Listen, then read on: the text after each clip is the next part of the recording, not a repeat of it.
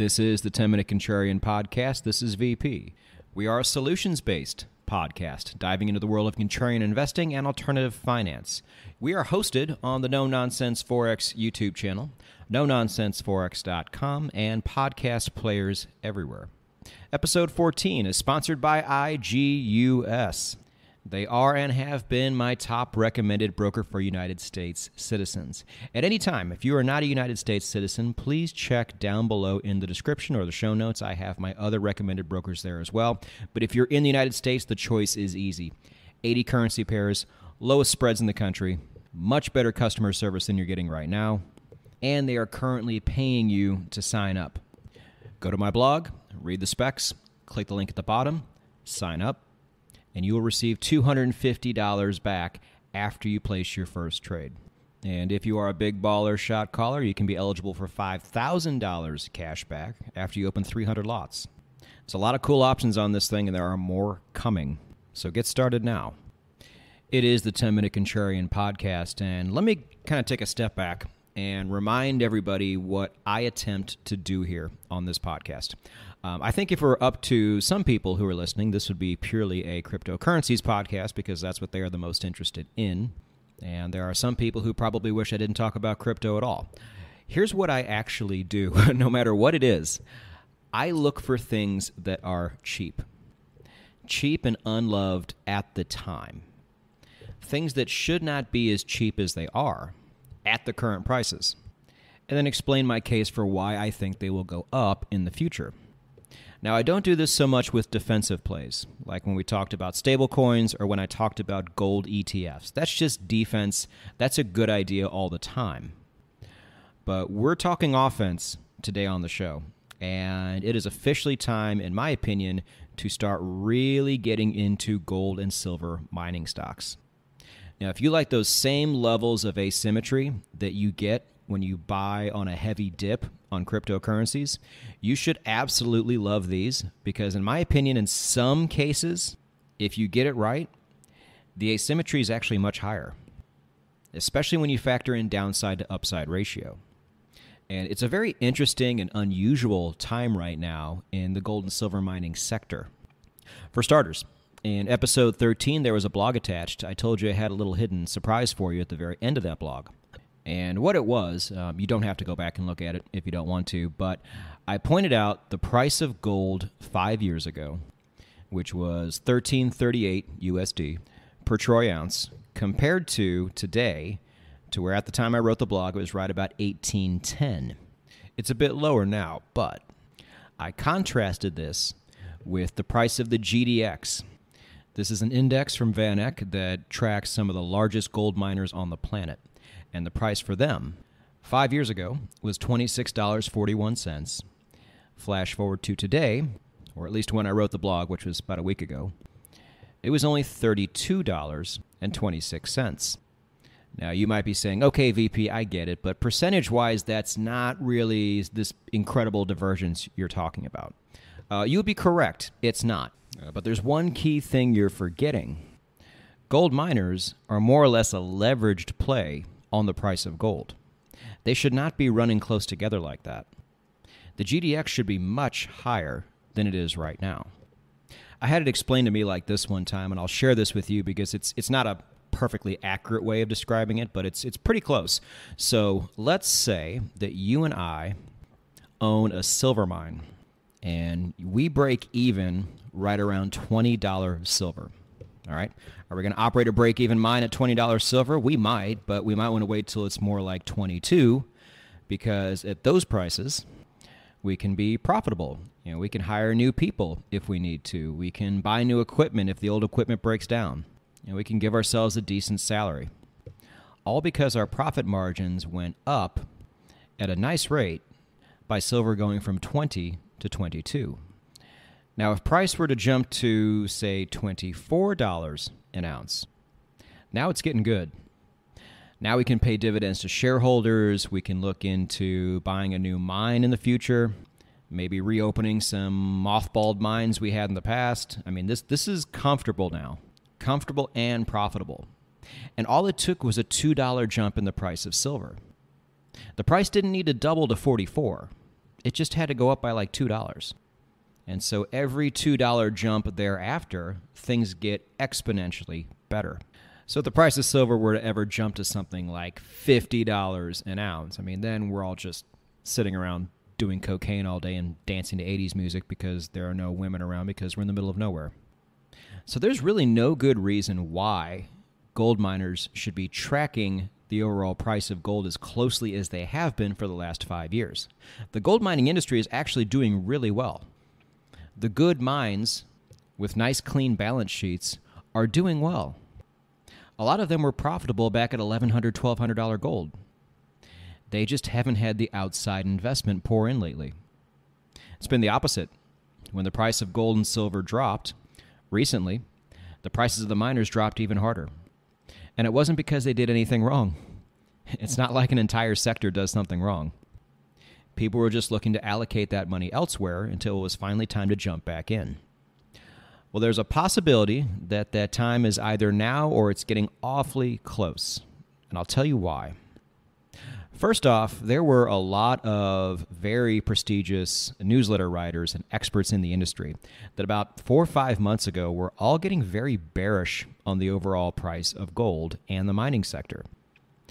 I thought this was odd. I normally don't hear this type of bearish sentiment from these people. Let's see if they're right. Well, they nailed it. And now those exact same people are getting interviewed again on podcasts and on YouTube. And now almost every single one of them has flipped bullish. So I like to see that. I like to see people who are way better than I am in this sector talking with an air of excitement. And there's a lot of reasons to be excited beyond this. The United States infrastructure bill still needs to pass in the House, if I recall, but if it does, and it's supposed to, this is going to be quite bullish for things like silver. On the gold side, Germany, one of the most deflationary countries in the history of countries, is experiencing inflation at levels that they are just not used to seeing. Many Germans have relatives and ancestors that were around during the Weimar Republic days, so they understand the importance of having things like gold around. And they're starting to see similar symptoms creep up. And in legacy finance, there's a little company out there called Palantir, and by little, they are not little, they're gigantic. And this company has some of the biggest clients in the world. And by biggest clients in the world, I mean like the global elite, the masters of the universe, the lizard people. So safe to say that Palantir is going to have some inside information long before everybody else does. Now, what have they done with this information? Well, they just bought $50 million worth of gold bars. Not bonds, not Bitcoin, not cash. They traded in their cash for gold bars. So if anybody's going to see the writing on the wall before anybody else does, it's going to be them. But unfortunately, when you buy that much gold, you can't hide it. You have to report it. So now everybody knows. And then if you take it all the way down to peons like us, all we really have to do is look at our charts. Remember, we use the weekly chart for buy and hold. Now, there's really nothing for us to look at currently because everything's dropping. Gold is dropping a little bit. Silver's dropping a lot. Platinum, which we were looking at last week, is dropped even more.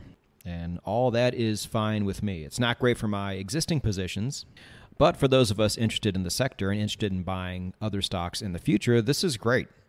Let it fall. The cheaper we get to come in and scoop it up, the better. Now, if you want to zoom out a little bit, you're going to notice something interesting too. To back up a little bit, I was interviewed by BlueFX, and all we did was talk about gold. That interview is not out yet. Once it is, I'll put it on the website. But we zoomed out to about 2018, and you could honestly go back to about 2016 if you wanted to. And you always hear the Bitcoin versus gold crowd, which is such a stupid argument. Have both. Be grateful we can invest in both. But they'll say in the last 10 years, because they cherry-picked the time, because that's when Bitcoin began, gold has actually gone negative in price. Okay, fine. I really don't care what was going on with either of those two things back in 2013. I don't know about you. But what's really interesting is if you go back to about 2016, the S&P 500 was continuing to rage on. It just kept getting bullish with the exception of a couple little dips here and there and the medium-sized one we had in 2020. It's done nothing but go up. Should be really bad for gold, right? Should be, but it wasn't. Because while the world was sleeping, the price of gold did nothing but get higher as well. It just happened nice and slowly. Now, why would it do something like that? Because the smart money, i.e. the opposite of what you normally see on Twitter, understood that these gains in the S&P 500 had now become phony and inflated. If they're real and they're organic, well then yes, you need to be buying S&P 500 and not buying gold. But if you understand that it's just a matter of time before it crashes and you don't know when that time is going to be, but you know it's going to happen, you better be loading up on gold. So many small to medium hedge funds and firms and financial advisors go out of business when major recessions happen. The ones who withstand the test of time, the big boys, or the ones who were small that became big because they did not make these mistakes, all knew when it was time to play defense, even if that means sacrificing a little bit of offense. And these same people have been doing this for the last 4 or 5 years. And all the while, the mining stocks, which should have experienced incredible gains during this time, for the most part, have not. This is the deep discount we are looking for. Now, remember, I'm not a financial advisor. Don't do anything I say. But if I was going to give a recommendation, it would be this. Now, if our charts don't get it right the first time, that's okay. Take a 2-tranche system, average down when you get the next signal. These are wonderful asymmetrical buy and hold plays. I'm already in for the most part. I'm all in on gold miners for sure. I probably have room for one more silver miner maybe. But I'm disciplined. I only allocate an X amount of my portfolio to these things, which is unfortunate because I'd love to buy more. But I'm pretty much filled up with companies I like. Now, if your mining stock cupboard is empty and you would like to get started, I can help you out with that. Stay tuned for next week's episode where I tell you probably one of the best resources out there to go from having almost no knowledge on gold and silver mining stocks to actually knowing quite a bit more than just about everybody else on the planet in like record time. And we will also be spending time diving further into the gold and silver mining sector here as well. So whether this is the start of the big push we've all been waiting for or whether it's not, doesn't matter. We will make sure you do not get left behind. In the contrarian investing world, a lot of these runs are long, sustained, and sometimes generational. And even though my brain right now just can't wrap itself around why we would have such a crazy run in gold and silver anytime like really soon, I have learned not to trust my stupid brain and to put trust in my charts. And my charts aren't saying anything yet, but the universe is starting to. And the experts agree. And the actions of insider companies and entire sovereign nations are also agreeing right now. And maybe cryptocurrencies are still very cheap right now. I actually think they are. Long term. But maybe those of you who spend 100% of your time on cryptocurrencies maybe want to take a little chunk of that time and come hang out with the mining sector. Because despite what your lords over there in the cryptoverse say about us, maybe we're not so crazy after all. Maybe we're just early.